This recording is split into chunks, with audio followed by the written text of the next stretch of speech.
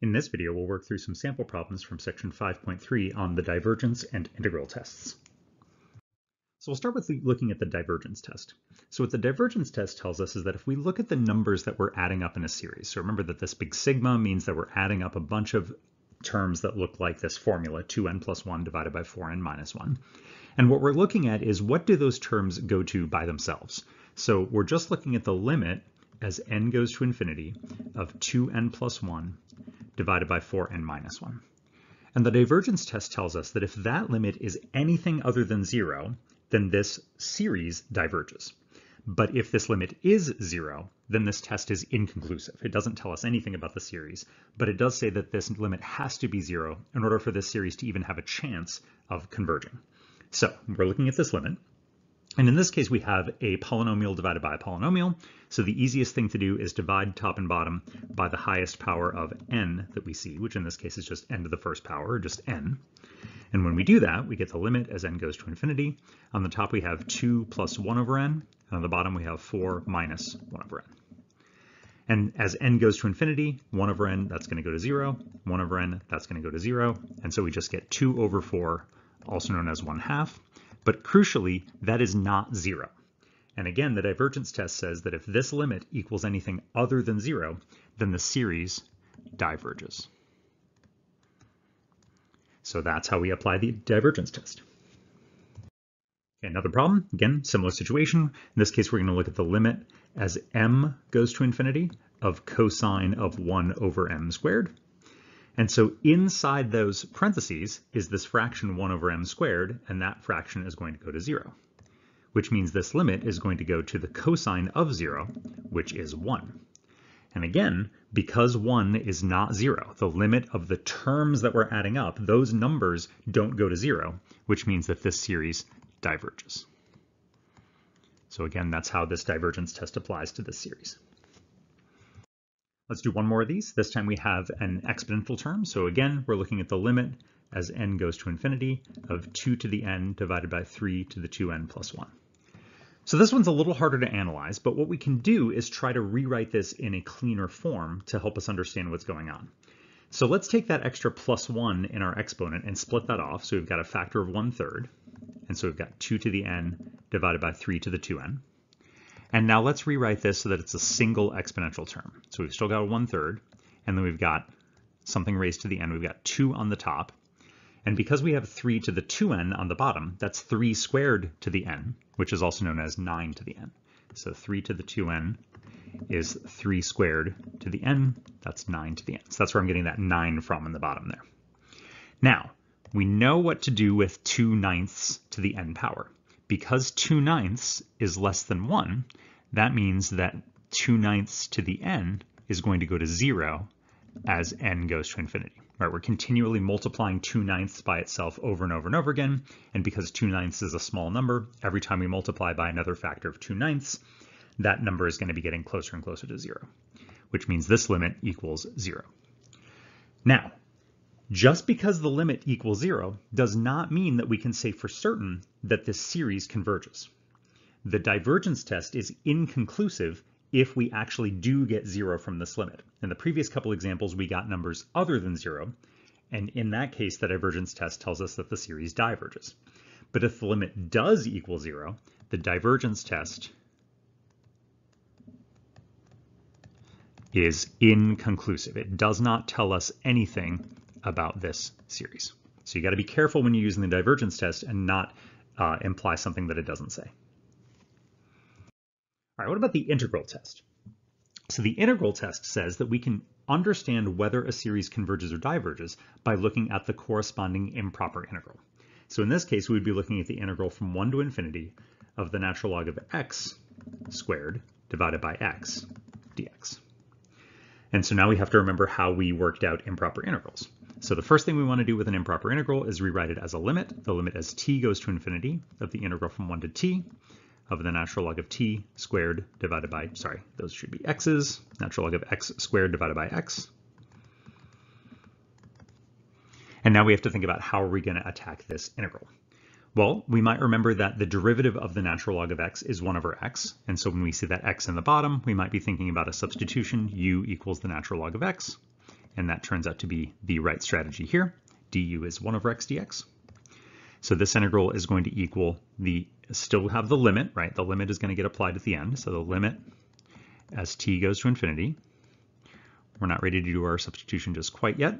So we get natural log of x squared multiplied by 1 over x dx.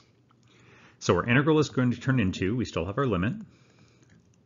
We'll change our bounds here in a second. That's going to be u squared du. So our new bounds are what we get when we plug the old bounds into this formula. So my old bounds were x equals t and x equals 1. So when x equals t, u is going to be the natural log of t. And when x equals 1, u is going to be the natural log of 1, which is 0. So my new bounds are 0 and natural log of t. Now this is an easy antiderivative. Antiderivative of u squared is 1/3 u cubed. 0 natural log of t. Now we plug in and subtract. Limit as t goes to infinity. 1/3 natural log of t cubed minus 1/3 times 0 cubed. 0 cubed is 0, so don't have to worry about that. All right, now we're ready to think about the limit. So what happens as t goes to infinity? Well, the natural log of t inside these parentheses, that's going to go to infinity. We know that as t goes to infinity, natural log of t goes to infinity, although it does get there slowly, it does get there eventually. And so when we cube that, we cube something that's going to infinity, that's still going to go to infinity. So this whole thing, this whole limit is going to equal infinity, which means this improper integral diverges. And so the integral test says if your integral diverges, your series diverges. If this integral had converged, then our series would converge, but it didn't, so this means the series diverges. The series diverges because the improper integral diverges. Okay, one more of these integral test problems. Again, these are a little annoying because we have to do a limit and an integral, but this is what the test does and how it applies to these situations. So what are we going to do? We're going to write the corresponding improper integral, which in this case is the integral from 1 to infinity of x e to the minus x. So we just take the variables here that are in our series and replace them with x's, and then we work out this improper integral. So we've got the limit as t goes to infinity of the integral from 1 to t of x e to the minus x dx. And now we have to think to ourselves, how do I work out this integral? Well, this was an example of integration by parts. So we have to figure out our u and our dv. Our u is going to be x, our dv is going to be e to the minus x dx. du is going to be dx, and v is going to be minus e to the minus x. So integration by parts tells us that we have u times v minus the integral of v du, and we still have a limit to do after all that is done. So we have u times v, so that's going to be minus x times e to the minus x. And we're going to have to plug in t and 1 and subtract. And then we still have now an integral of v du, which is minus e to the minus x dx. Minus a minus is a plus, so we can turn those into pluses. And then we have to take the antiderivative of e to the minus x, which is minus e to the minus x. So we end up with the limit as t goes to infinity of minus x e to the minus x minus e to the minus x. And again, we have to plug in t and 1 and subtract. So we have the limit as t goes to infinity of minus t e to the minus t minus e to the minus t. Minus a minus is a plus, 1 e to the minus 1. Minus a minus is a plus, e to the minus 1. Now, what's going to happen as these limits as t goes to infinity? Let's think about these separately. So we get the limit as t goes to infinity of minus t e to the minus t. So that's minus t over e to the t. And L'Hopital's rule is going to tell us that we can think about the limit as t goes to infinity of minus 1 divided by e to the t. And that's going to be 0 because e to the t is going to go to infinity. If we just look at the limit as t goes to infinity of e to the minus t, that's 1 over e to the t. And again, that's going to be 0 because e to the t is going to go to infinity. So this is going to go to 0, and this is going to go to 0. So we end up with e to the minus 1 plus e to the minus 1. So that's 2e to the minus 1. And that's a number. And so the point of all this is that because that integral converges to this number, 2e to the minus 1, that means that our series converges to something. We don't know, and we definitely cannot say that this series converges to the same number that the integral converges to. In fact, it definitely won't converge to the same number. The function is continuous, whereas our sum, our series, is discrete. For our series, we're only plugging in whole numbers, but for the integral, we're looking at the continuity of all numbers, whole numbers and otherwise, from 1 to infinity. So we're definitely not going to get the same sum, but the integral test tells us that we'll get some finite sum. So this series converges. But again, we cannot say that it converges to the same number that the integral converges. All we can say is that it converges to something.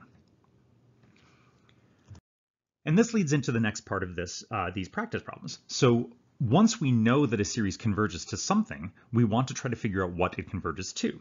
And for the moment, we don't really have too many tools to figure out exactly what the sum converges to.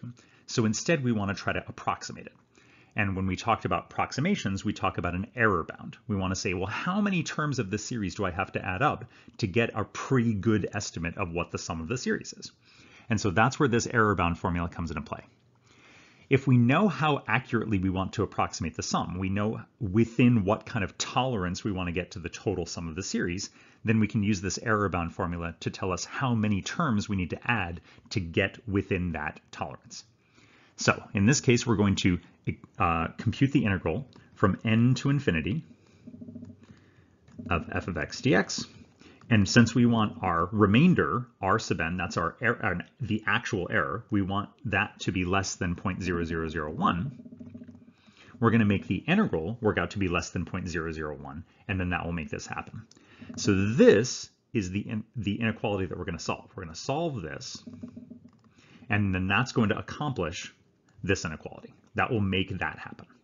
Okay, so the integral we can figure out. It's the integral from n to infinity, so that's the limit as t goes to infinity of the integral from n to t. Remember, capital N is our unknown here. Our function is 1 over x cubed dx. So that's a pretty easy antiderivative. We can think of that as x to the minus 3. So that's going to be x to the minus 2 divided by minus 2. And then we have to plug in n and t and subtract.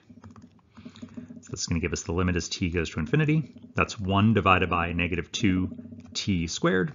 Minus a minus is a plus, 1 divided by 2n squared. As t goes to infinity, this fraction is going to go to 0. And so we just get 1 over 2n squared. Now we want that to be less than 0.00001. So now we just have to solve that inequality.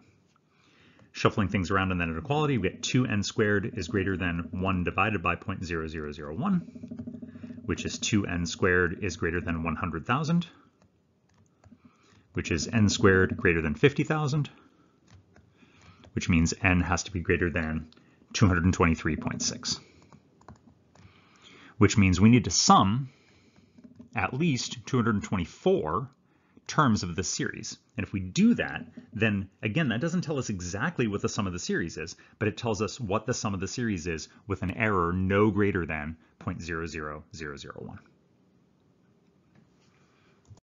All right, another problem just like that, just to get a little bit more practice, same idea. So again, we know from our error bound formula that our error is less than the integral from n to infinity of f of x dx. We want that to be accurate to 5 decimal places.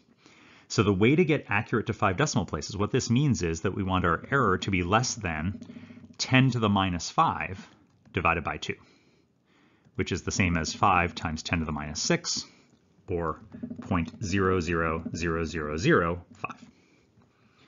So whenever you see this idea of accurate to a certain number of decimal places, it's that number of decimal places, that 5, give us that 5, and then you divide by 2. Okay, so let's work out this integral. This is the limit as t goes to infinity of the integral from n to t. My function is 1 divided by x squared plus 1. And that's another easy antiderivative. That's just inverse tangent. So this is inverse tan of x, evaluated at n and t, and subtract. Oh, sorry, I got those switched. So the n's on the bottom, t's on the top. There we go. So we've got the limit as t goes to infinity, inverse tangent of t minus inverse tangent of n. And as t goes to infinity, this is just knowledge of our inverse tangent function. That's going to go to pi over 2. So we end up with pi over 2 minus the inverse tangent of n, and we want that to be less than 0.000005. So we add inverse tan to both sides, subtract 0.00005 from both sides. We get that inverse tan of n has to be greater than pi over 2 minus 0.000005. And then we just take the tangent of both sides, and we get that n is greater than 200,000. And so what that tells us is that we have to sum at least 200,001 terms of this series, and then when we do that, we will get the error within the tolerance that we want. So again, this is a practical application of these series ideas, because again, if we can't say for certain what the exact sum of the series is, the best we can do is approximate it. And then we know, well, if I add a whole bunch of terms, I'll get pretty good approximation, but we don't know how many terms we're supposed to add to get within a certain error tolerance. So that's what this analysis does for us.